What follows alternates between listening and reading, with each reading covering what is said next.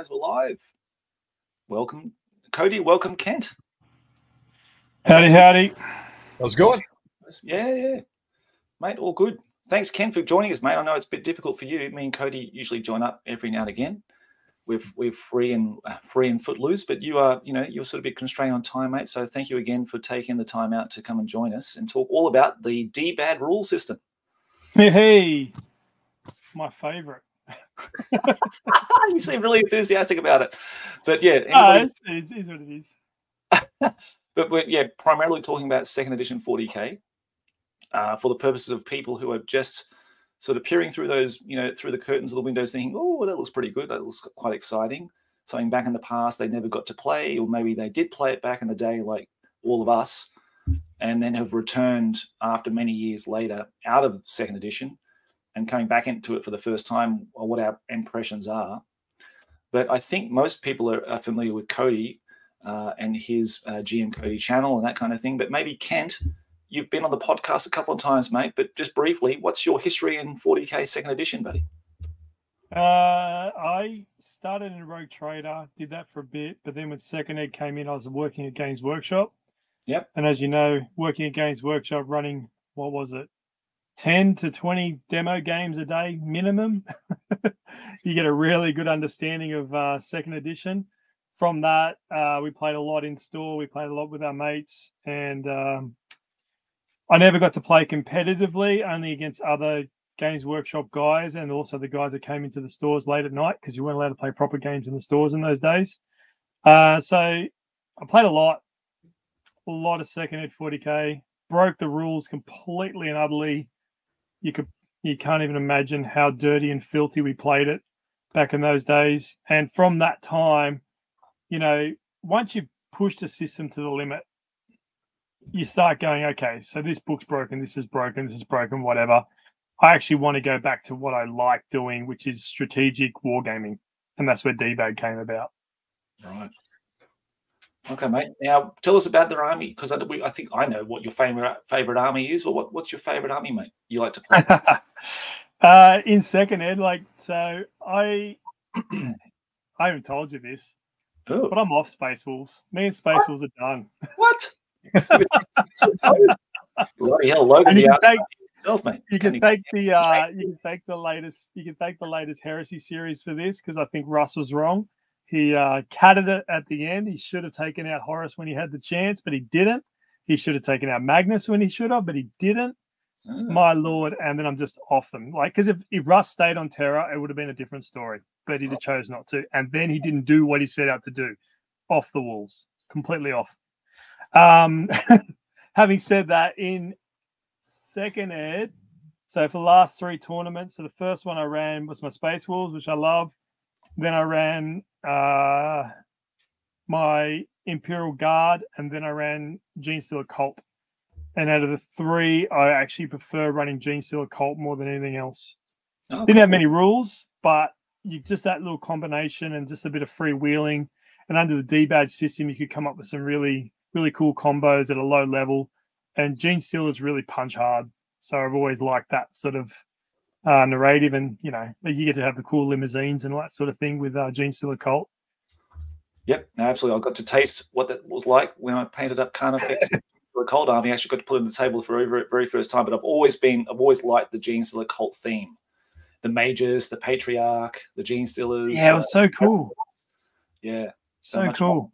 Than the other, the mainstream Genestealers. I think the Cult just seemed just much cooler than the mainstream ones. But that's cool, mate. Okay, Cody, mate, your history in second edition, mate, briefly.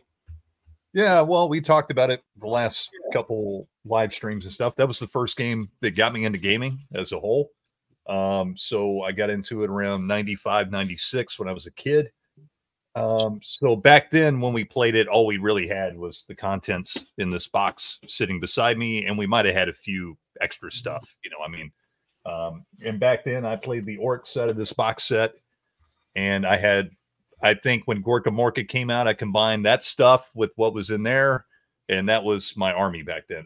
Back then, I think I was the only one out of, it was really just, the neighborhood kids, the friend down the road maybe, and like my cousin, because my cousin actually had the rules in the box set, and that's what we played out of. But the only one that understood the rules was me. And I'm not even really sure I understood all the rules, but I did understand how to play the game. So I was teaching everybody else, but we're all, 9, 10, 11 years old, and they didn't quite. You win every game, Cody? What's that? Did you win every game? I have no idea. I don't know if I have no idea. But there are some funny stories about that, because I would pull out rules that the other people didn't know. Like, I remember specifically playing against my cousin, and we were playing this scenario, which I don't remember. I think I got it out of a white dwarf or something, and you were trying to hold and take a bridge, or maybe we just made it up. And so we set up like a river, and we had this little bridge we made out of cardboard or whatever. And so I get over, he gets his Space Marines over the bridge, and I'm like, well, I'm going to start chucking grenades at your Marines. He's like, you could throw grenades? I'm like, yeah, dude, it's like right here on this, this page or whatever. He's just like, no way. And he just didn't believe me. And I had to like show him the rule. I was like, yeah, right here, you can throw grenades and all this stuff. So yeah, it kind of went like that. But we were just kind of like pushing models around on the floor, when I was a kid. We were just having a good time. And it wasn't until I got a little bit older that we actually, and it wasn't too much longer. Like when I got in middle school, we had a proper war games table and terrain and stuff, but 3rd edition had come out by that time. And I had left, and we just kind of left 2nd edition in the dust, because, we didn't know the difference. We were just moving on to whatever the newest thing was. So I played 40K off and on until I was probably about 17 or 18, and just completely got out of it. And the reason I got out of it is mainly because of the 40K fans. I hate to say it, but it was not really what I was looking for in wargaming. Like, it was just over competitive. The scene around here locally was not real nice or friendly. People, they just wasn't a very good environment. Even though I loved playing the game, I loved the universe, I loved the models, I just didn't have fun playing with the people that were playing it at the time. So I just got out of wargaming completely until about probably 2010. And I got back into it after I got out of trade school. And I was like, I really want to get back into wargaming. And Warhammer actually wasn't my first choice to get back into it. I started looking at other games. I was playing historical games and just some other stuff. I wanted to play everything else but Warhammer, because I had all these bad experiences playing Warhammer. But eventually I got dragged back into it, and I actually found a good group of guys to play with. But I didn't like the modern iteration of the rules. I didn't like the models. I had fun playing just for the spirit of playing, and I liked the people that were playing, but I was like, I don't really like these rules. I don't really like the models. I don't like the style, the aesthetic. And I started playing with my childhood friend that got me back into it.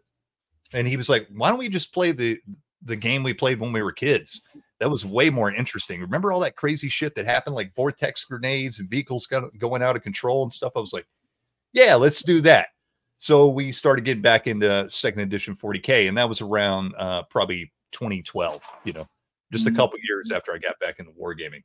And ever since then, I've been playing 2nd edition 40K and old, amongst other things. But 2nd edition 40K is definitely my favorite miniatures game, without a doubt. Like, without hesitation, I would say that. Awesome, mate. That's great. So yeah, I think we've all sort of, for me too, I played it back in 95 when I came back from 96 when I came back from the UK. Really started playing because I didn't play it before then. So played it with Marcus and a few other guys that I knew through the club, the local club there as well. But yeah, didn't have a great extensive, history or knowledge of the game, to be honest.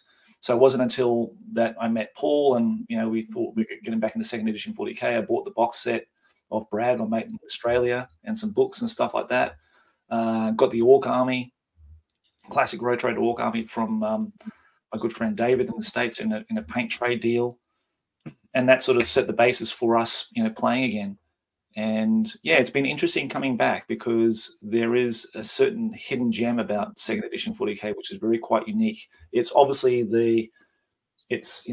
Road Trader was like the genesis, and then 2nd edition became more of this full-fleshed, fully encased kind of beast. You know what I mean? Like, it took a lot of things, a lot of DNA from Road Trader, but they were sort of refined it and gave this beautiful colored gloss over with the cards and, you know, all that kind of stuff. Yeah. So for guys who, like for us, who have come from, you know, playing in the 90s and playing now, do you still hold it as to be as one of the greatest games they've made, or you still one of your favorite games you play in terms of second, like as in terms of any edition you played of 40K? Kent, what do you reckon, mate? It's a gamer's game. It's a game for people who really appreciate the time and effort for wargaming. So even the guys, when they created second edition, there was such a an evolvement from Rogue Trader where they had to get commercial about it. They had to make something into it, but then they were able to take a lot of what Rogue Trader was, the feeling, the flavor of Rogue Trader, that small skirmish game, and put it into this game, which made it awesome. The invention of army books hadn't really been done until then. That was a revelation in itself. You've got the game itself works so well until it gets too big. Yeah.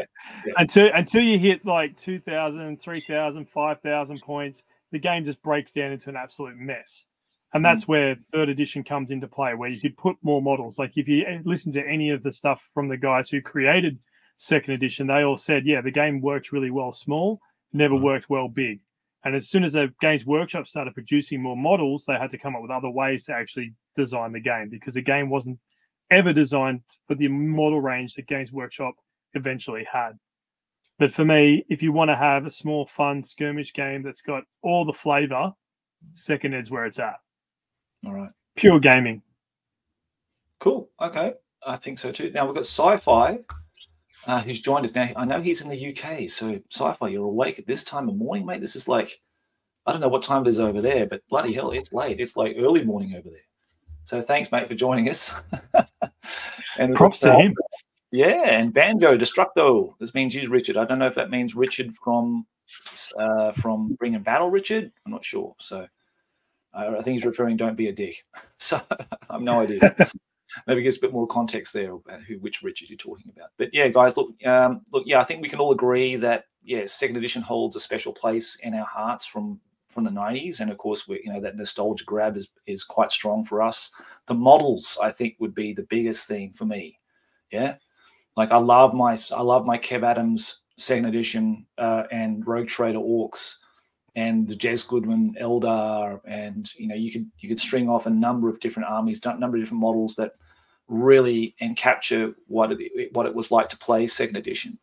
So guys, do you have any particular favorites of yours that you have either painted back in the day that you got recently acquired and started painting? Ken, how about you, mate? I went through and repainted all my first box set for Rogue Trader was the RBT 01 Space Marine box, where I painted Space Wolves because they were grey, and grey was really easy to paint. This is before they became Nordic Viking Space Warriors, so there is that. Last thing I painted for Rogue Trader, I actually I got a 3D print of a Chuck Dreadnought, and I painted it up for my Night Lord's Heresy army, would you believe? Just to annoy people. All these young kids that come into Heresy they think they're old school because they're playing Heresy. I go, I'm older than you, mate. I'm so much older than you. Have this Chuck. This Chuck is predates Heresy. But I still love doing that sort of stuff. I painted up some Eldar not long ago just to test my painting skills, if that actually come along at any sort of. Because when you painted when you were younger compared to what you paint now, and the style and the techniques that you have are so much different than what we used to use. Like, I'm like you, Josh, because you're a really good painter. I was shit. I was terrible. And it's just taken me years and years and years of actually working on it. So it's nice to repaint some old models and, get a bit of a jolly out of that. I don't do Goblin Green bases, but what are you guys' feelings of Goblin Green bases? Mate, it's an absolute must. How dare you not do that? How dare you? But like even back in the 90s, and people probably don't know this about me, I never based anything with Goblin Green bases. Yeah. Right. My second edition was based on black rim bases with like cat litter, that shit cat litter we used to get. We used to pour that on it. It was all porous and it never actually painted properly. So yeah, only now that I'm sort of doing Goblin Green basing now. But how about you, Cody? It's not a must for me, but if I'm doing a second edition or Rogue Trader specific army, I'm going Goblin Green bases. Yeah. I actually do like. I appreciate the aesthetic of it, and I think it really makes, like, especially if you're doing like brightly colored, very vibrant models. It really makes them pop, on the tabletop. But it's not a must for me. I mean, I do other types of basing, but if I'm painting an army from that specific period, or even a Warhammer Fantasy army, I like the Goblin Green for sure. I definitely usually go that route. Yep, I can't do it from Games Workshop days, and we had our painting tax. I know you remember the painting tax, and every model I ever painted for 2.5, 3 years had a Goblin Green base. I was like, no, I'm fucking done with Goblin Green. I get it. I get the aesthetic. I get what you're trying to put down. Yeah. But my Space Wolves, when I repainted all my Space Wolves, they're on like a nice icy snow base because it pops better with the grey. You know what I mean? Yeah. I do have some old armies from back in those days. My mate who I used to work with, he actually gave me all his armies. They're all on beautiful Goblin Green bases. I appreciate it. I get it. But we have battle mats now. We have cool stuff now. We don't play on Goblin Green tables that were painted in the shop. Yeah, totally. Just chipboard painted green, right? Yeah, nobody's rolling out a Goblin Green mat. Well, I'll be honest with you. I still kind of I appreciate the modern aesthetic as much as I appreciate the new aesthetic. So occasionally I like going down nostalgia lane and just rolling out like a green cloth and laying out some old school like terrain and playing that way. But I have, I've got tons of really nice battle mats and tons of 3D printed terrain and stuff. And, I'll go both ways. I appreciate all aspects of that. So I can see both sides of the coin on it. And I like both of them, I think one of the mat manufacturers need to come out with Goblin Green. Just flat Goblin Green, no texture, just Goblin Green. Just roll that sucker out, because at least then I get the aesthetic of. Yeah, you'd be all over it. It's like at least I get the feeling of a nice mat underneath my miniatures, and like these are old lead miniatures. When they fall over, they don't smash into 1,000 pieces. This would be a good thing. Right there, you go, mat makers. If you're listening, Goblin Green mat. All us second-hand players will buy one. Well, let me enlighten you, O creator of DBAD. You can take. You can take a photo of my table, right? Like it's all flocked. Yeah, it was all flocked. It's flocked table. I take a photo of that. I send it to, I think, Frontline Gaming. Yeah. Right? They take that image, they superimpose it onto the mat. They basically screen print that image onto the mat. So I could have what I have here on an actual mouse mat thing. Now, nice. So we can have the Goblin Green one side, and then we can have the Necromunda Grey on the other side. yeah, they'll make it. But when we played them back in the day, we never had a Goblin Green flocked board. No, we never had them in the shops. It's a chipboard painted Goblin Green. Yeah, that's right. And we played on the floor. We always played on the floor. And if you're really fancy, you got the train railway grass mat, and you roll that out, and you glue that to your table. Yeah, I still got mine from 1995. My mate gave me his table, a 3-part chipboard table that's got a railway glass on it with every stain known to man on it. It's great. Let's inquire any further on that one. But okay. But like mats are great. I can't ignore the fact that it's nice to you can so smooth and silky smooth. I can push my little unmoved trade regiments across the table nice and easily. It's nice feeling of the dice rolling on them and that kind of thing. So I'm totally not opposed to the new technology out there with making mats. I think it's bloody amazing. I use them myself. But in terms of like old school gaming, you got to do the old school way. I think that's my philosophy. I did Nigel Stillman coming through me. I think maybe Yeah. Sci-Fi says, how could I miss this? Well, I'm really glad to see you here, mate. I'm really glad you could come on. And I don't know what time it is over there, but please get some sleep. But hey, it's Friday, isn't it? It's Friday over there for you guys, so you should be all right. He probably hasn't gone to bed yet. Nah, probably not. Astro Zombie, thanks, mate, for coming on. Group of guys right here. Greetings from Texas. Yeah, he's a good buddy of mine. What's up, dude? Cool. Nice. Awesome. And Goblin Green all the way. There you go. Testament. Goblin Green all the way. Look, it's a divider. It's something that, people... Sorry, I had to go. it divides the community sometimes. It definitely divides the Facebook group. If you post a miniature on a Facebook group without a Goblin Green base, you get the purists coming out going, "You can't do that." Like, no, just get over it. I will paint my little men the way I want to paint them. Mate, I'm not going to tell you how to do what you want to do, mate. You just do whatever you Exactly. want to do. Do whatever you want to make you happy, mate. It's like when you take a second-hand miniature that are normally bright, colourful, and you know, I do appreciate the aesthetic of a crisp paint job, but I also, my preferred painting style is grim dark.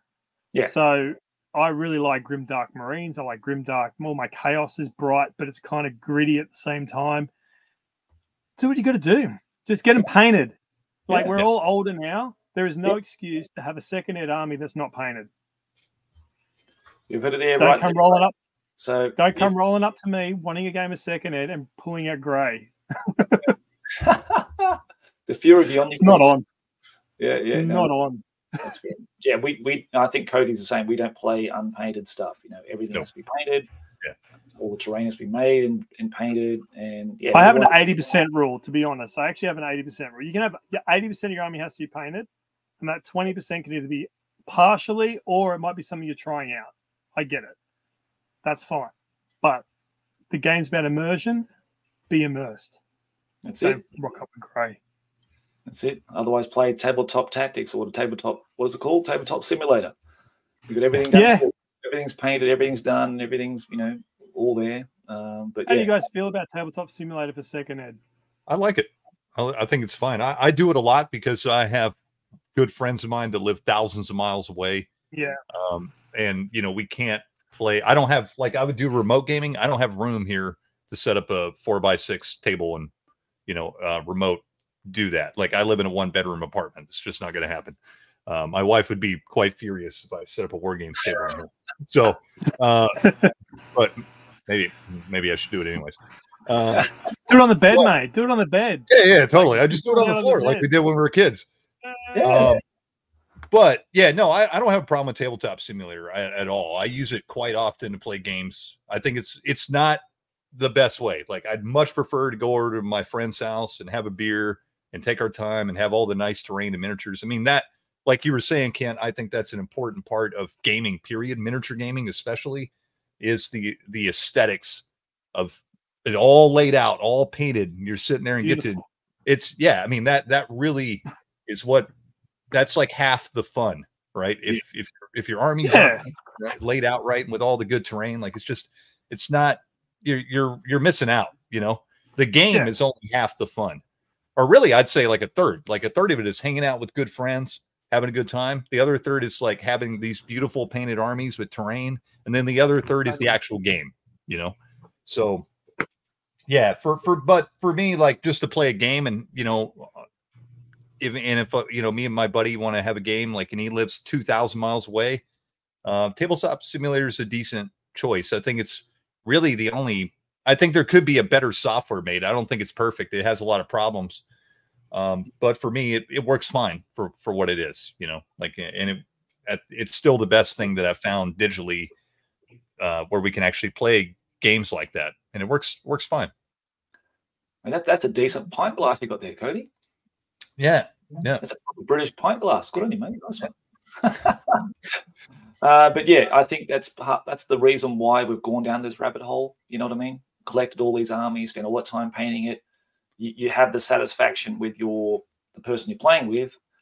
They reciprocate, they paint their armies, and you have a beautiful looking display, because it's the spectacle, isn't it? At the end of the day, that's what you really get to enjoy, the achievements of doing all that work. So Sci-Fi says it's only 3:30 a.m., but Friday night so it's all good. Nice one. Okay, Astro Zombie says he hasn't gone to bed yet.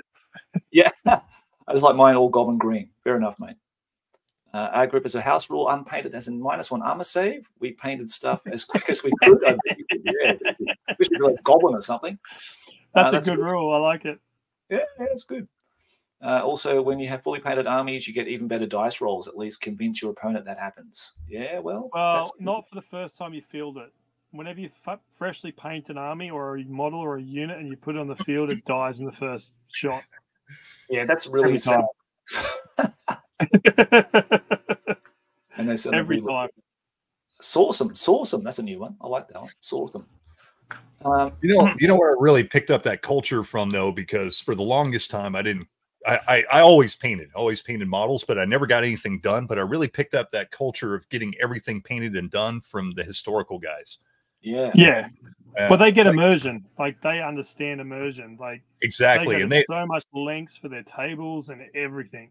Yeah, and those guys, you know, when I got back into gaming, I found a historical club here, and those guys are all older guys, and you know, it's a proper like old school war games club. You know, they have a spot they play. Somebody brings all the stuff, sets up the game, referees the game, and runs it for everybody else. And there's usually like 2 or 3 games being ran every week, right? Like they meet on Tuesday nights and they do that every week. But when I started going to them, that's when it really clicked with me that, you know, these guys know how to do it. And this is so much more fun when, you know, all the miniatures are painted and everything else. So I'll give props to the historical guys, because they were the ones that properly taught me how to war game, you know. It definitely was pretty good drinkers as well. Yeah. Oh yeah, for sure. Yeah, dude. They're good drinkers. Holy shit, man. They drink like fish. But I find that the historical wargaming is where wargamers go to die, because once you play with historical for a long period of time, you're fucked. It's all over. Sell your 40K, sell everything else.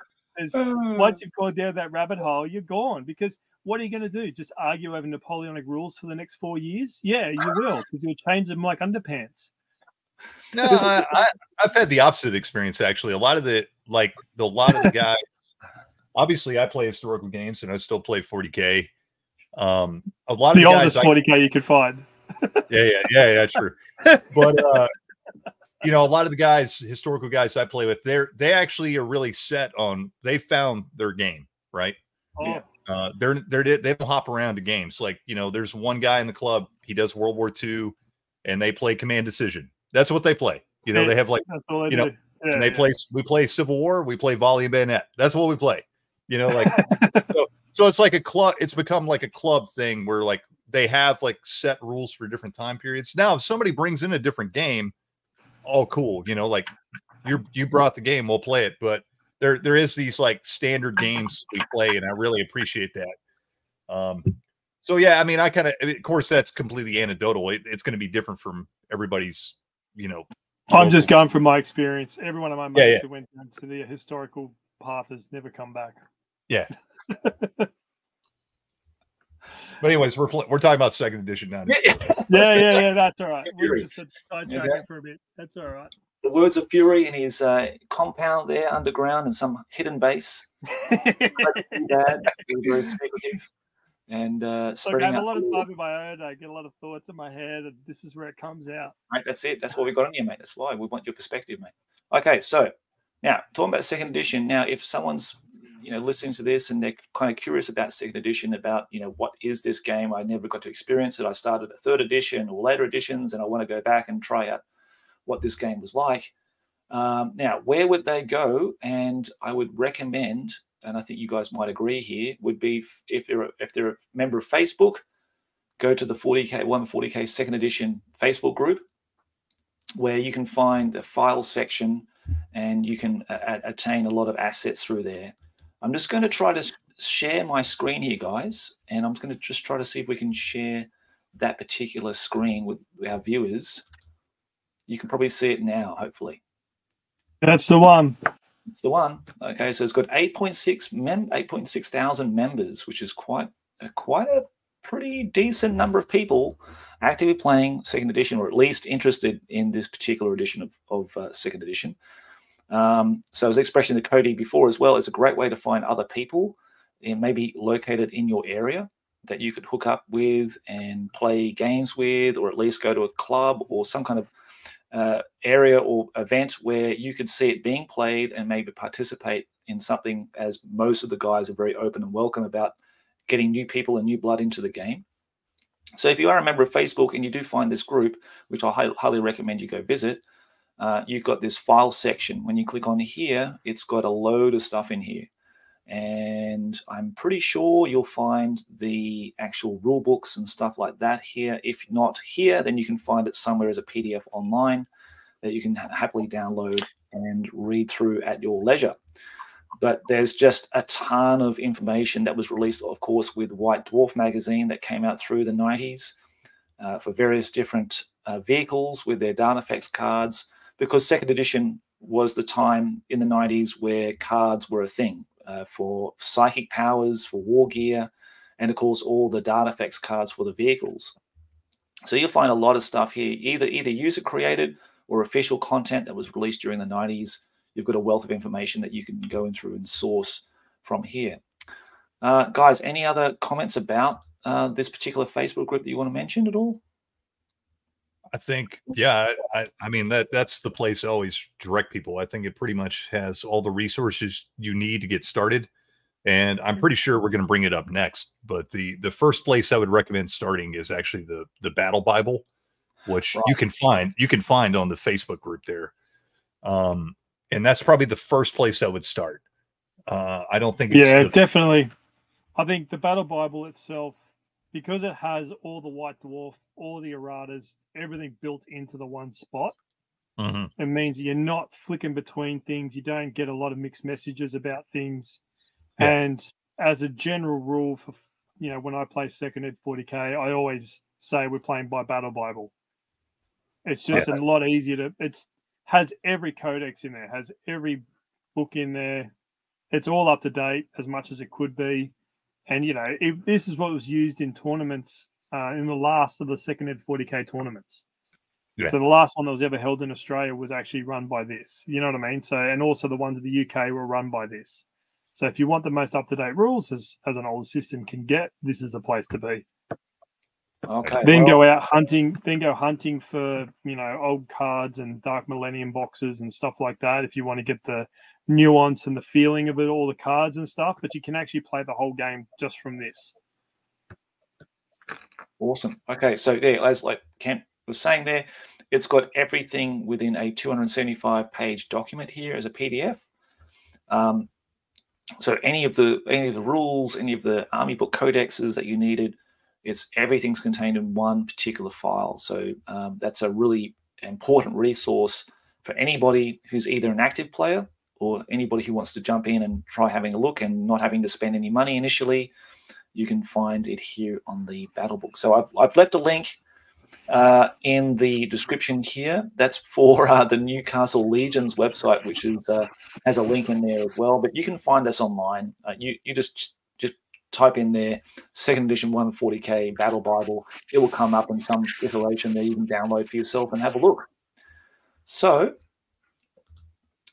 thanks, guys, for sharing that information for people out there who might be quite kind of curious about it. Now, also, Sci-Fi just mentioned here, are there any journal articles there too? Man, there were massive amounts of journal articles for 40K. Yeah, Battle Bible is the most up-to-date resource there is. So pretty much any FAQ that you've got in there will be in there that was worth knowing. With the journal stuff, some of the stuff just wasn't playable or usable. Yeah. If it was playable and usable, it'd be in the Battle Bible. If it's not, it's more unique and niche, and you can play that as you will. If you've got journals at home and you want to use it, go for it. As long as everyone knows. But this is like if you want to play with people who don't know anything about it, and if everyone's on the same page, this is where you go. It's a bit random sometimes if you rocked up and you go, I'm playing Battle Bible, but I got this journal from March 1998, and it's got this one rule. And allows me to jam a vortex up your butt. It's like, come on. Enticing, doesn't it? Okay, so now, obviously you're a veteran, Kent, and you've actually got your own Facebook group. That's the Rogue Trader one, isn't it? For Facebook. Yeah, I created Rogue Trader. 40K, I think it's 40K Rogue Trader. That's one of mine. I've got about 6. I don't know. I've been in this thing for so long. I just started going off randomly, creating groups. So the Rogue Trader one is mine. That's a bit of a mix of Rogue Trader and Second Ed because they do cross over quite a lot. Rogue Trader, for those that don't know, was the precursor to Second Ed 40K. That's why it's called Second Ed, because the first edition was Rogue Trader. it wasn't a very complete game. It wasn't until really towards the end of Rogue Trader that it started getting a proper war game. Before that, it was more of a role play game that you could use miniatures with, and you can be very flex with it. And then they're so old, the miniatures, that they're kind of the fugly that only a mother could love type scenario. Like, you're either really into them or you're not, and you can't make them work. Yeah. I love them because I've got a lot of them, and they're worth a fortune each now. So, congratulations if you've got some. But yeah, so that's my page. On that page as well, on the Rogue Trader one, I'm not sure they've got it on the 40K second ed, but there used to be a army builder called Army. What was it called? Army Builder was the actual software program. So doesn't exist anymore, but you can still get the Army Builder from that Facebook group, and it's actually got the hack in it, so you can actually load up all your second ed stuff and build army lists out of it. All right. Okay. All right. Awesome. So instead of using the old pen and paper and all that sort of stuff, you can actually build your lists as per normal, and it's all in there as well. So that's all on the Rogue Trader. I'll find the link for you and send it to you. You can post it up. But yeah, so when I ran tournaments, that's how I did it. So then everyone was writing. I wasn't receiving, somebody's dodgy Excel spreadsheet or somebody's handwritten army list where I had to work everything out. So I'd make them do that, because it even works out the percentages. So, for your character percentages and your troops percentage, all that. Yeah, I think Carnifex sent me one of those. I think it's from another. I think it's Battlescribe. Battlescribe does it too. I think Battlescribe's doing it as well now. I'm not sure how good it is compared to the old one, but anything will do. As long as everyone's using the same one, it's fine. It's pretty accurate. I've checked it against the codexes and stuff. It's pretty good. I haven't noticed. I think I've noticed one little error in there so far from me using it. So yeah, it's pretty good. Yeah, cool. Yeah, Battlescribe's free as well. Awesome. Mm-hmm. Yep, that's good, because we all make mistakes. I do anyway when I'm writing it by hand. Always do.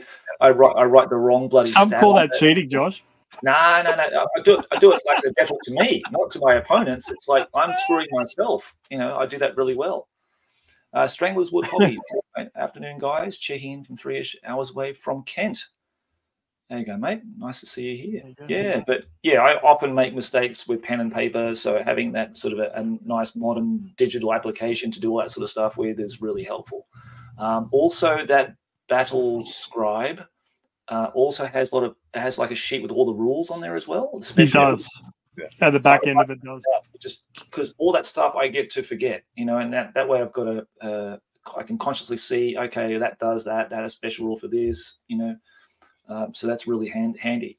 But again, it's like a non-funded kind of app. It's not something you buy. It's something that someone's doing out of their own free time. So yeah, anything like that. Don't get mad at them. Yeah, exactly. That's right. Exactly. Yeah, they're doing it out of their own. I see comments on on a lot of Facebook group pages, and people start getting cranky at army builders, and they're like, this doesn't have this and doesn't do this, and it miscalculates it all the time. You're like, dude, he's doing it for free. Work it out. Sort it out. He's up. It's a stupid thing to use on your phone. I can't use it on my phone. I think on a PC it must be a lot better to use. I think. I will say one thing about Battlescribe. It's a little bit of a learning curve to set it up. So don't get frustrated setting it up. Like once you figure it out, you figure it out. Yeah. I'll just give a warning out there that I got a little frustrated the first time I was trying to set it up, but it works great. Like you can load up multiple games on there. It's pretty accurate. I haven't found many issues with it. I really do love that it has all the special rules and stuff on there, which is really great. I use it for all the game systems I play. Yeah, it's fantastic, but it does take a little bit of a learning curve to set up. It does. Yeah. All right, so now we talked about the rules and how to get back into it. How about people finding miniatures and that kind of thing? What kind of suggestions would you have about people who want to get the genuine article miniatures, the old metal ones? Cody, what do you reckon, mate? Well, so you can go after the old stuff. Now, I do not recommend eBay. eBay, you can still find a good deal on there occasionally. And keep your eyes peeled on there. Nothing wrong with looking, because occasionally you'll find something on there. But the best way to go is usually try to find trade groups on Facebook. Try to hook up with people like on the Crown of Command, right? Like these guys are going to help you like wheel and deal and find you deals. Another good source is if you go to conventions, actually. Going to conventions. Now I understand that people like here in the US, we're pretty spoiled on conventions, and people in other countries are not so much. It depends where you live. But I've had really good luck here in the US going to conventions, and a lot of times they have these flea markets. So don't go to the resellers. Don't go to the resellers because they're gonna have it priced eBay prices. Go into the hall, in the back hall where the guy's just setting up his shit to fire sell, and dig through all that crap, and you might luck out. I've found some really crazy deals going to those flea market sales at the conventions. So that would be my other suggestion. Another thing I would say is just look at like Facebook Marketplace and Craigslist and stuff. I occasionally, very rare, I have found like some deals like that. I've even found stuff at garage sales, believe it or not, occasionally. So you never know. Just keep your eye out wherever you go. And if you're really determined, the thing I would say is just be patient. Yeah. Don't settle. Get what you want, but just be patient. Don't just, spend too much money. Don't spend more money than you have to, right? Yeah. And if you have to collect just a few models at a time, fine, just do it. Just get a few models, paint them up, and then you'll find a few more models, paint those up, and just take your time with it. It's a hobby, right? And I think that's kind of part of the enjoyment of the nostalgic wargaming hobby is like hunting that stuff down. It's like collecting, like I collect records and comics and stuff. It's kind of the same thing, right? Like it's part of the fun is kind of the hunt of finding that stuff. But I think the best resource is hooking up with other people. So, go to the Crown of Command's a good one. There's other Discords and Facebook groups and all that stuff. Get to know those guys, connect with people. They'll hook you up, right? Like just ask around and they'll hook you up. Yep, very good advice, Cody. How about you, Ken? Any more words of advice there from the Battle Bunker? Yeah, even like family and friends, like you don't think about it, but in your social interactions, when people find out you play, I call it pew-pews. If I go play pew-pews, people go, what are you doing? I'm going to go play pew-pews for the weekend. They go, what are you talking about? So, toy soldiers. Oh, I've got a cousin's friend or kid who's had that, and there's a box sitting in the attic, and do you want it? And I'm like, yeah, sure, bring it in. I'll take it off your hands. Some of my best deals come up from that. Just go straight on eBay. No, I don't. I will not do. No, Ken, sorry, mate. That's a horrible incident. I'll sell my stuff there, and I'll do it by auction. But so, rant time. The people on eBay have artificially inflated the price of stuff so badly, absolutely, to the point where it's not even reasonable. It's not even, unless you're talking to other people who know. Like I'm on another Facebook group. I think it's called Old Hammer Evaluations, where people post up things and we give them a rough estimate and valuation.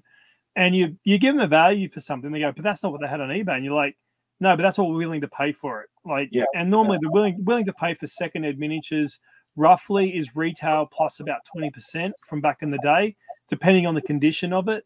Some models are worth more than others, but not very many are.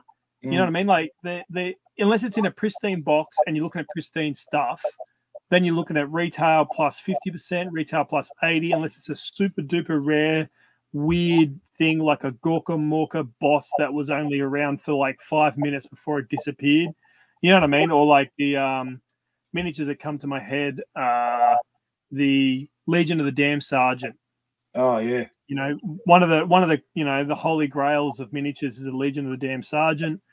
You can, and like Cody said, it's like if you set your mind to it, you set the price you're willing to pay for it, then forget about it. That's what I do. I forget about it. I go, whatever. If it comes up, it comes up. So I had a thing where I was collecting Dragon Ogres for Fantasy Battle. Now, if anyone knows of a Dragon Ogre, it's a massive lead model. Back in the day, it was $49 for one. That's for one bloody Dragon Ogre. In Australia, it was $49. It was $50 for one Dragon Ogre. I set my mind to it. All right, I'm going to collect some Dragon Ogres. I needed some Dragon Ogres for whatever reason that I had in my head. And over a period of about 4 years, I've managed to collect over 25 of them in various bundled deals and bits and bobs. And people they just come to.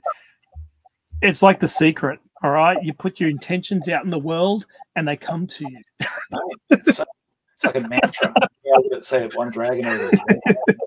You just got to put it out there, Yeah. and it just comes to you. Like I was missing. Oh, that's actually a funny story. So, thanks to Texas, I was missing the back banner pole of Carl Franz for Warhammer. Yeah. Right, a random piece of kit. Went on to bloody everywhere, searched around, did everything. People were wanting like $50, $60 type sort of thing for one part of a model. Yeah. Some random dude, I just posted up in a Facebook page, I'm looking for this bit. I know, I'm willing to pay, I was willing to pay $20, $30 for it. I said, look, I'm willing to pay for it, whatever. Dude just sent me the whole fucking Carl Franz and said, have it. As long as you paint it, do it. And I went, it cost him $60 to ship it to Australia. This is in the middle of COVID. Yeah. And then he sent me a sticker and he goes, dude, just remember Texas is great. I went, I love it now. That's another thing that I would say is that it is part of like the old school wargaming ethic, right? Is to get back. And 100%. Like, and I do it all the time, right? Like if I have some models, if I got some models hanging around, I'm not using them and somebody wants to get into the hobby and you want this army, here you go, man. Like we'll make a trade or something, whatever. I don't care. I got my fun out of it. You get your fun out of it. Like, and then I think that's so many, and you know, bags of shame. They can have a part of my bag of shame. I don't care. Just take it. Totally. Yeah. I'm all about it. Like I'll just give stuff away or just make like a reasonable trade or whatever. Like it doesn't matter to me. Like I you know, and I think that's an important thing that us old school gamers realize, but a lot of the new school guys need to realize is, you know, that's part of like just the old school ethic of wargaming is just giving back to people and get 100%. Yeah. So keep it up and God bless Texas. Yeah, mate. Absolutely. Yeah, God bless Texas, man. Love you, Texas. I'd love to go those parts of the America. Actually, they're more interesting to me than the sort of northern areas or Midwest areas of America, to be honest. Yeah, I don't think my stomach would handle Texas, but yeah. Oh, the food. Oh man, Texas cooking. All to be said is Louisiana, but oh geez, I think I just put on 4 kilos thinking about it. But that's a really important point that Cody made, and I've also been the recipient of some amazing, generous people out there in the community, because obviously the Crown of Command is a big part of that. But obviously, you know, just once they know you're in that circle of or group of people on Facebook, they know you're genuine. They know that you're not going to just, you know, flog off what they sell you for cheap for a profit. They know that you're in the hobby for the right reasons and all that kind of thing. And once you make those connections with people in the hobby, it's like you say, it's like, you know, you get a good deal, you give a good deal, you know, it sort of reciprocates that way. And thanks to the amazing people in the Crown of Command, especially.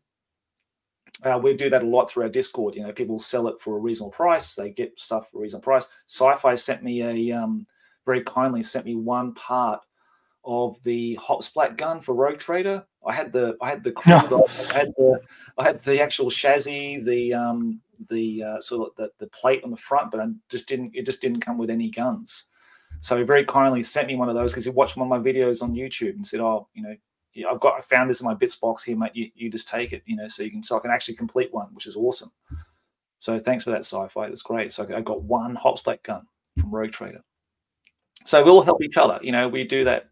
You know, I help people out if I can, if I've got something they need, and I would rather them have it, them paint it, them play with us, than it just sitting here in a box for God knows how many years and maybe never get touched or whatever, you know. There's one golden rule though. If I give you something and then I find it on fucking Facebook Marketplace or eBay, you are fucking dead to me. You are cut. You are gone. You are lower than trash. Yeah. Delete me from your friend group. I don't want to talk to you ever again. I've seen it happen too. Oh, I've had it happen to me multiple times. Yeah. Like, you know, I give somebody a good deal on something and then like they flip it like in a couple weeks. Yeah. So, what the fuck, dude? Like I'm hunting some stuff for my son. Can anyone help me out? Yeah, here's some stuff. And then you see it on fucking Marketplace. It's like, no, dude. Don't even know. Yeah. No. So there you go, young Thomas. be a dick. Don't be a dick. Exactly. Well, that's a good segue there, actually, Ken. So we're going to talk about Don't Be a Dick, because this is a system you've created with your guys there in Newcastle, part of Newcastle Legions. Yeah. For organised play of 2nd edition 40K, yeah? Yes. Right. Yes. Tell us what, so for those that have played a lot of, and if you go into the 40K 2nd edition Facebook group page, you'll see a lot of, even like Josh's battle reports and things like that. You do a 2,000 point game. There's certain hard restrictions within the rules of 2nd edition that actually go against the style of play they actually intended for you to play with.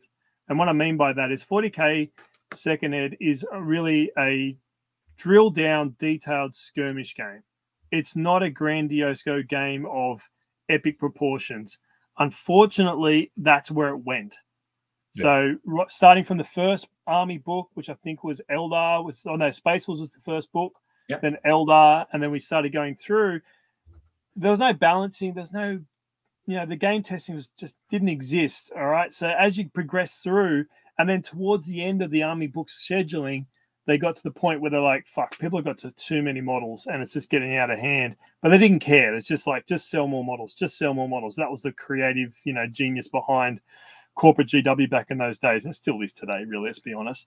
But DBAD came about from playing 2nd Ed at the highest level. So one of my good friends, Dazzler, he actually won Moab. He won CanCon. So CanCon in Australia is the Adepticon of America. It's the biggest thing that we have. And in 1995, he won it with Harlequins. And this is a tournament of over nearly 100 players. He was dropping blind grenades on people. He was creating blind screens, flipping over, single solitaire, vortexing people, just totaling armies individually. And awesome for Dario, or awesome for Dazzler, not so awesome for anyone playing against him, not so awesome for pretty much anybody who wasn't using those sort of armies. Like, there's only, by the time we got to the pinnacle of 2nd edition, there was only 3 or 4 tournament armies you could play that were actually any good, that could do any damage. Yeah. Everyone else sucked. Like, Space Marines as a whole sucked. Their armor save wasn't good enough. They died in chaff. Like, you had to be very creative with Space Marines to actually be able to make them stand up to the top Eldar players, to the top Tyranid players, to the top, what was the other big armies that were really good at the time? Chaos was really good at the time.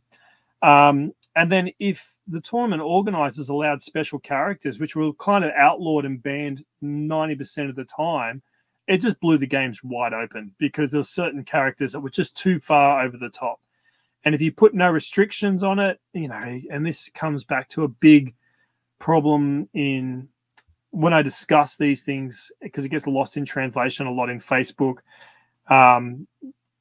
When they read things that I say, they don't see the places where I come from and how much I've actually played this game, and the details of where DBAD comes from, and seeing the dejection and the look of loss on somebody's face as a solitaire runs through an entire army. Yeah, Cody, because they do. Or a Banshee Exarch with Power Fist and something else with Swooping Hawk wings, just ransack your Space Marine Lord you spend 15 hours painting, who just gets totaled in 5 seconds. Yeah. You know what I mean? Like, these are the sort of things that awesome if you're into that. If that's what you're wanting to do, if you want to go down the hedonistic levels of just play it like it was meant to. They didn't even know what they meant to play it as. They had no fucking idea. They were just trying to sell miniatures, for fuck's sake. All right? So don't stand on this pedestal as saying, oh, they wrote these rules because that's what they were trying to. They didn't know what the fuck they were doing. Like, look at the Matt Ward books. They had no fucking idea what they were doing. They were just selling miniatures. And each book was more powerful than the last. It is what it is. Like, I don't want a historical game where it's everyone's sort of kind of balanced and even. Like, I actually do appreciate power creep. I find it very interesting and fun dynamic of these sort of games. Where the DBAD stuff comes into is it started slowly. So it starts off with, even when you read the Battle Bible, it'll start off with a virus strategy, the virus bomb strategy card. And when you read the Battle Bible, it'll say, note, this strategy has been discontinued and we don't recommend you use it. Yeah, don't fucking use it. All right. So that's the first part of DBAD.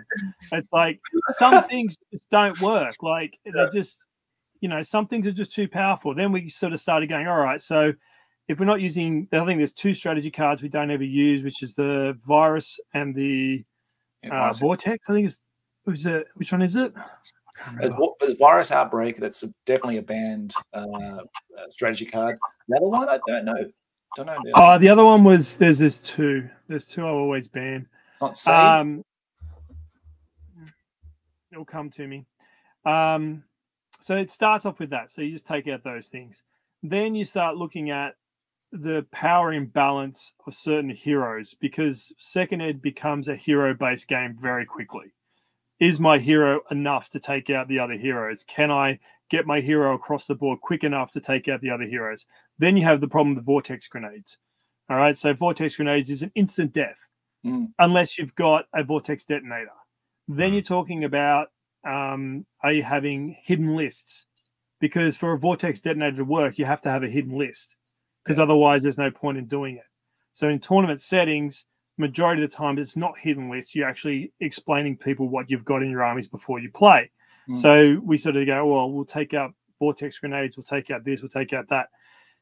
Anyway, so during a lot of this process, me personally, running so many demo games of 40K and then stage demo games in Games Workshop. So a stage demo game is, so you've run a kid through 15 basic games of the box set.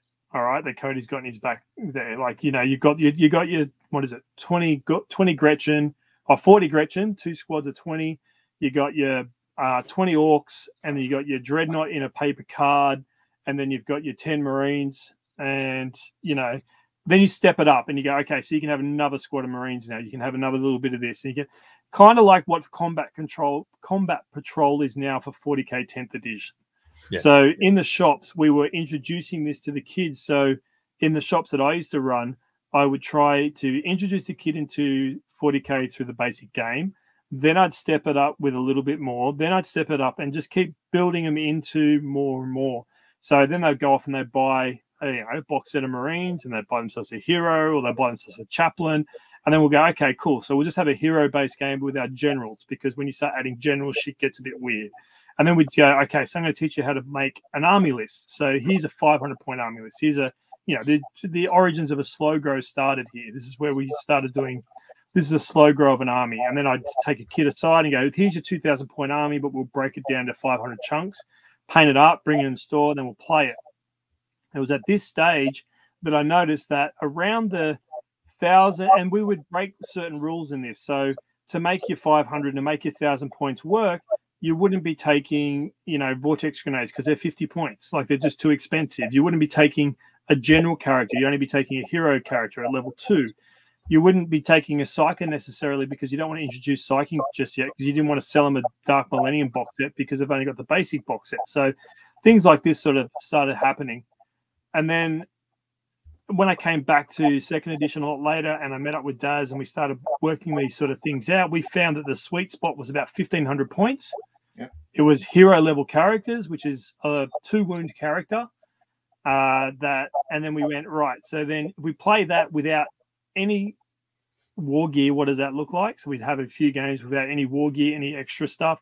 And funny things we noticed is that troops became really powerful again. A squad of Marines was a scary thing. A squad of Aspect Warriors, or even Guardians with a weapon platform, was actually a thing now, because it could take out parts of the battlefield. And I went, oh shit, second ed actually has a lot of strategic depth to it. Then we go, okay, so if at 1,500 points, you can actually get quite a lot of troops and things like that. So what we did was we go, all right, so using the same structure that is normally built into second ed 40K army list building, which is what, 50% characters, 50% basic troops, 25% what is it, support heavy support. We went, okay, so make it 25% for heroes, because we want to limit the amount of heroes on the battlefield, because we want to make it focused on troops. 50% of troops, and then 25% on support. And then we said, all right, how about we do this? We go, you get 50 points of upgrades across the entire army. So whether that's vehicle cards, whether that's your war gear cards, whether it's your Exarch powers, whether it's your biomorphs for Tyranids and things like that, you only get 50 points worth as a total rule. So you're keeping the game really small, but you're also keeping the game really tactical. Yeah. Now, once you do all this, and we've created that, and we've got that, I've sent this off, and people playing this out. Psychers become a thing. It's like, all right, so you have to deal with Psychers. So Psychers can only be level 2. All right. Now, if you go into Dark Millennium, there's actually a way to work all this out. It's like 25 points per level. Okay. All right. And even in some of the army builders, they actually have this actually built into it. And so when you buy your Marine hero, you can just upgrade him 25 points per level. Where the only armies that break these kind of rules are like Tyranids, Genestealer Cults. They're about it, really. Like everyone else can work within these rules quite easily. Yeah. Where I get a lot of pushback from 40k second ed players is through the rules say that you have to have a general in your army, and a hero is not a general. Right. Why? Like, fucking this game, again, their rules were shit when they wrote them. It's like they wrote it for when they wrote it, and it didn't equate until you got to like 10 army books, and it's gone crazy anyway. If you want to do that, go the other way. This is how we're going to play it. We're going to play it tight. We're going to play it skirmish. And we're going to play it good. Then we've got, once you've got all this out, we go, all right, WYSIWYG. So everything you say, everything you want on the model has to be on the model type scenario. Yeah. Painted armies. All right, that's all good. I think with Tyranids, we went that they have no biomorphs at all because they just go well out of the proportion of things. They have to have a Hive Tyrant, which does boost you out of the hero level sort of character because they don't actually have a hero character to run in their army. But if you take out the biomorphs, you take out their psychic levels, or you can give them 2 psychic levels at 50 points. All right, they're actually quite killable. It's a crack missile is going to take him out. All right, your Devastator squad that you spent 15 hours painting, 20, some people would have spent 30 hours painting it, might actually do some damage without dying in the first instant. Now, on top of all that, you've got, once we did all this, we had played a few games of that, and we mucked around with it a bit. And this is where DBAD came into play. So with the missions and the way the missions work, you can actually game, even a system that's taken everything out, you can still game it. You can still be a gamey fucker. You can take Tyranids, and then you can make you can take Tyranids and Eldar. They're the 2 ones that come to my head. Oh, and Guard. They're the three armies that can really game this system. Is that you can take units and make sure they don't go over the threshold for mission objectives. So you can go MSU, you can go multiple small units, and you can create an army that gives your opponent no victory points. Don't be a dick. And it's that simple. It's like when we ran our first DBAD event, and I put this out there, I said, just don't be a dick. Like, don't. And I try to keep telling people, like, just play an army that you'd want to play against and you'll be fine. And then you still have people, and I said, look, all right, for the first one, we're going to make sure you submit your list and we'll read them.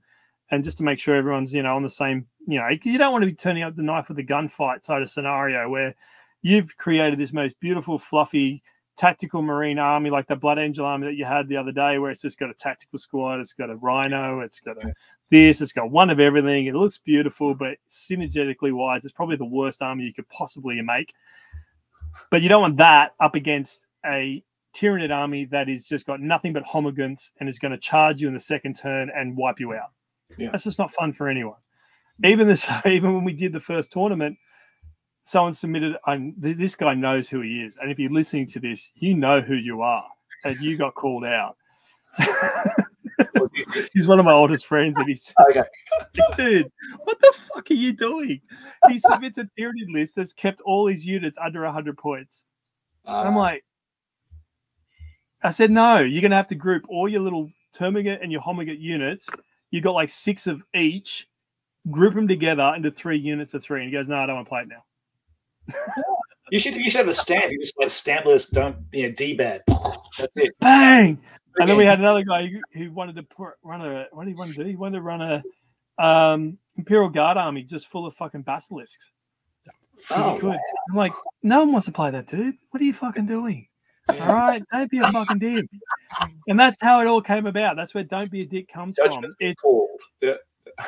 It's pulling your head in from being a teenage kid playing on your floor with your mates and getting into arguments for 15 hours over throwing grenades onto a bridge, all right, to being a grown adult playing man dollies on the weekend and enjoying your time while you're drinking beer. All right, so that's where DBAD comes from. You got any questions? There's, you know, I don't know how, like, because every time I posted this up anywhere, I get so much grief from people saying you're not playing the rules properly, you're not doing this, and you can't what is it? You can't comp a system. Like, you never comp a system. You just got to play it as it is. That's a very 40K mentality. You have to play the system as it is. And that's normally coming from the guy who just got the army book that is so fucking good that it destroys everyone anyway. And that's their idea of a good time. And if that's their idea of a good time, open up Pornhub and destroy yourself. Like, come on.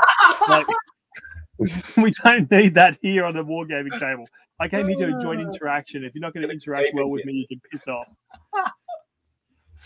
All right, so there you go. That's DBAD. Oh, that's wonderful. I love it. So we've got Old Wolf Connect, Fury, hurrah! Glad I could jump in here. I'm glad you're here, mate. That's great. And Vaughn, it was awesome to hear the rant from the Fury. And is there any points limit on DBAD games? I may have missed you. Yeah, you can start DBAD from as low as 500 points. That's why it's such a good little system, because you can start with a hero. You can start with a sergeant.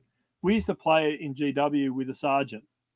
Yeah. All right. So a sergeant of Marines or a hero, like whatever your champion is, or a champion level character, they can run your army. Yeah. If you want to get fluff with me, boys, a Marine sergeant is 100 years old and been in battle since his entire inception. God damn, he can run a battlefield by himself if he wanted to. Yeah. Where do you think they get their bloody field marshals from? From sergeants. You have to go through all the ranks. So come on. Yeah. So you can run it from a champion level. So 500 points, champion level, which, you know, for Marines might be. And then you're going to have to break some rules. You take a 5-man squad of Marines instead of a 10-man squad of Marines. Okay. Yeah. Fucking mind blowing. All right. Just be flexible. But the beauty of second ed, this is why I do love it. When you get Dark Millennium and you go through it, when you go through the Battle Bible, there is points for everything, because it comes from Rogue Trader, and they haven't really ever changed the point system from Rogue Trader to second ed. All the points are built in, so you can build out things very easily and very successfully. Like, it's not that hard. All right, nice. Yeah, is there an official document where people can actually go and see, like, to read through the DBAD rules at all? Yeah, I sent one to you. I did. Oh, shit. Yeah. I'm hopeless at this, mate. Sorry. I sent one to you. I did change it to Seek and Destroy, but after talking about this, we'll just call it DBAD from now on. I think sounds better. But now you understand my rant. So okay, that's why I didn't realize what it was. Yeah. So that's a Seek and Destroy.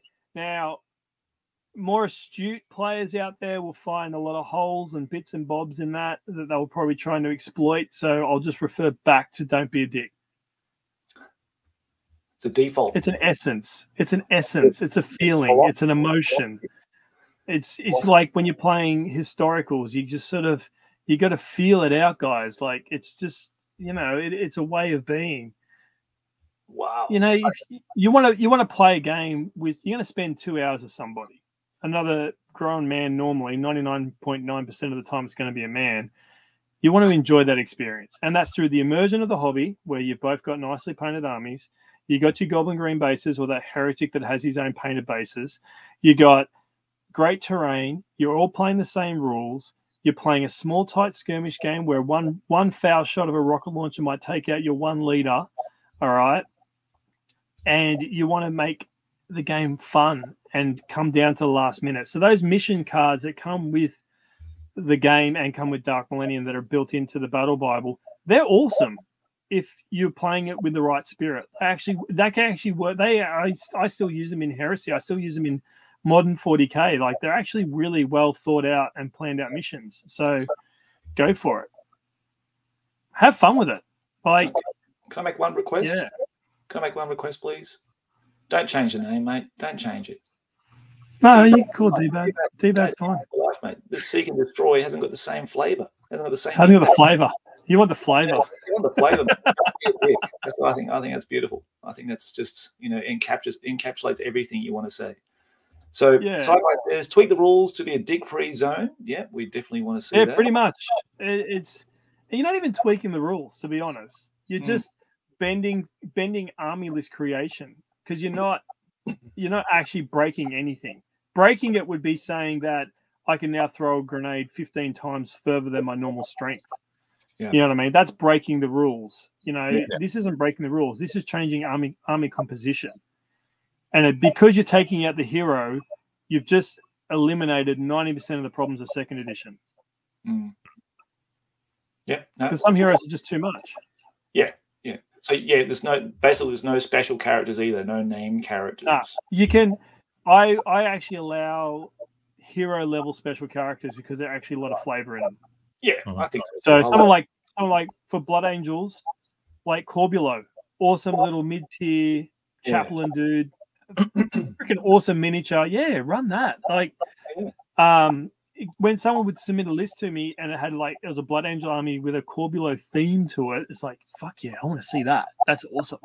Hero level characters go all nuts. Like, as long as they've got, so the definition of a hero level character normally under most normal circumstances is a 2-wound character.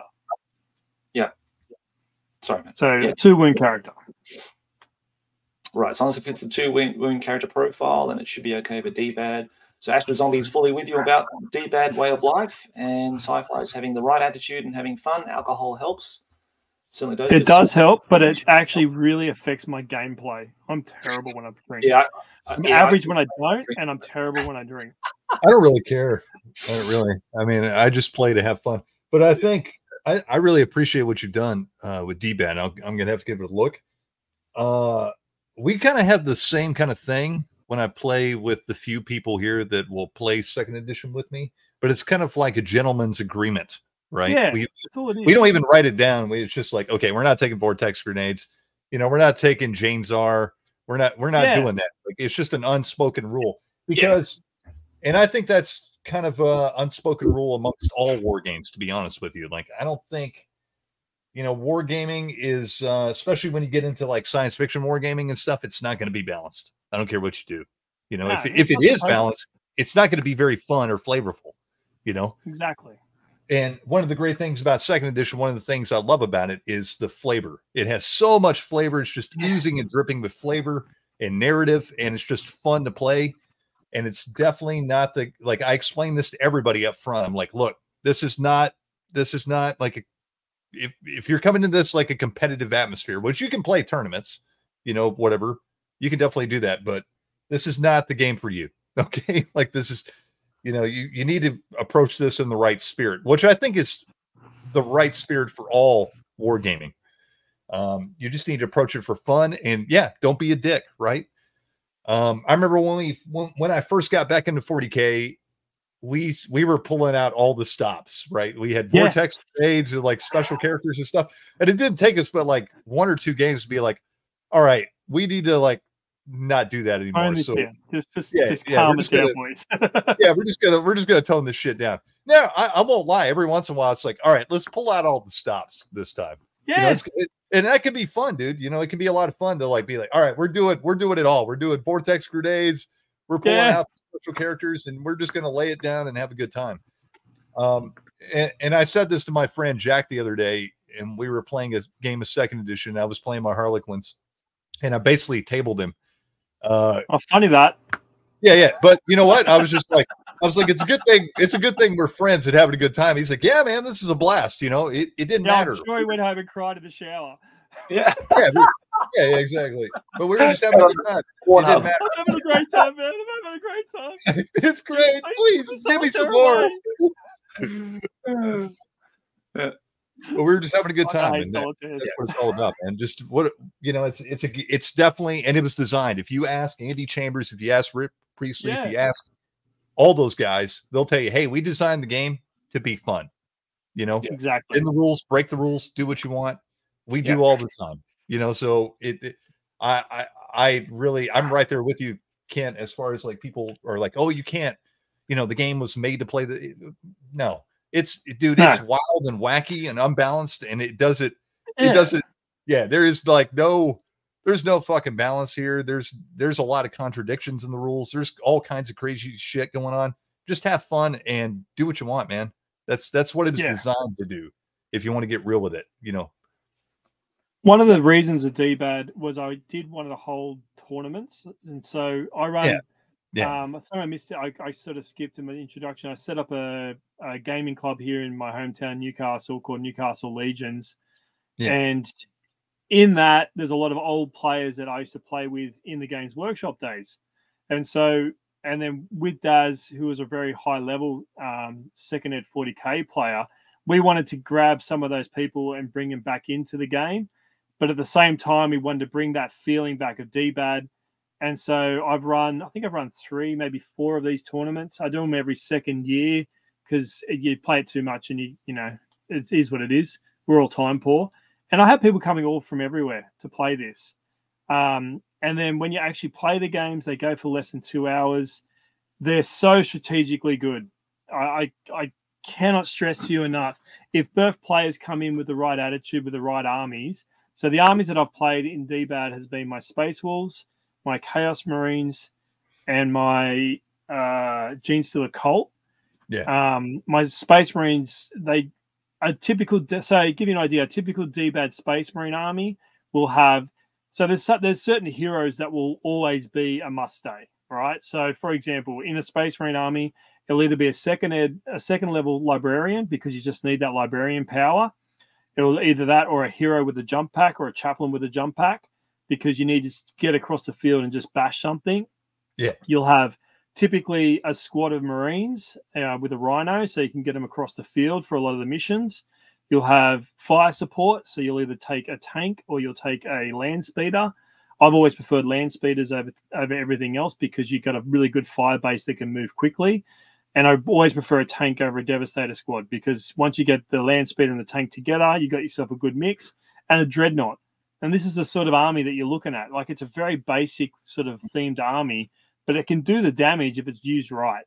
Yeah. And then my Chaos Marines look completely different. So I'd have a second level Sorcerer, of course, who's summoning. I paid for Demonettes to bring up Demonettes. I've got a Dreadnought coming through the middle. I've got Noise Marines that are just, laying down some smackdown. I've got a Rhino in there. And if anyone's ever seen my Rhino, that's got the Bluetooth speaker built into it, so I can play death metal as I roll it through. Right. All right. So you just got to have, a bit of fun with it. Yeah. And then the army, I did the best. And the funny thing with that Chaos Marine army is I played, he'll come to me. I played this guy's Eldar army, and for the first 3 turns, I was just rolling him. I was just taking over everything. Everything was going great, and then the battery in my Bluetooth died, and then the Eldar just destroyed me. So the entire time I'm just pumping this music out, going, yeah, come on, he's my Sinesh. And then boom. Oh shit, Eldar woke up.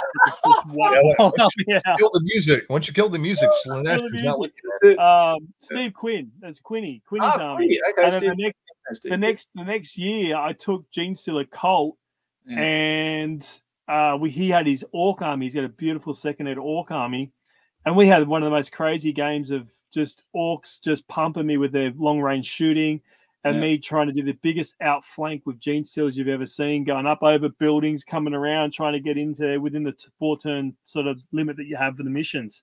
So I think going back through my head, like the people who won the tournaments, so when you submit, so it comes down to also how you're doing it. I think we actually had a rating system as well. So you get points for your fully painted army, and you get points for the composition of your army, and those points would add to your battle total. So every game you'd add that to your battle total. So if you took a really soft army you'd get full points, full comp points, and then that would add to your total. If you took a mid-tier, so to give you an example, my Gene Stealer cult would definitely be a mid-tier to a high-tier sort of army, just the way I built it, because I was being a bit of a cheesy cunt and I wanted to actually be annoying. So I did take, you've always got to take soft options, right? I didn't take 40 Gene Stealers, for example. I took 10. All right, you know what I mean? So that would have got comped a bit harder. So it would have maybe only got 2 out of 5 points, whereas someone like Gibbs, Quinny's Orcs would have got full 5 because it was the most beautiful one of every clan sort of army that had a bit of everything going on in it. And it was really awesome. So you do that as well. And then you have like this one guy took a guard army, and you have Commissar Last Stands, like standing on top of a bloody hill, just beating things off. And he's only got a sword and a las pistol, you know what I mean? Like he's got nothing else, but he's still surviving, and he's, doing what he's got to do to get the job done and rallying the troops. And you get those hidden gem moments that we all love talking about in these games all the time, because there's nothing super duper happening that's outrageous. To give you an idea, like with so I'm ranting a bit.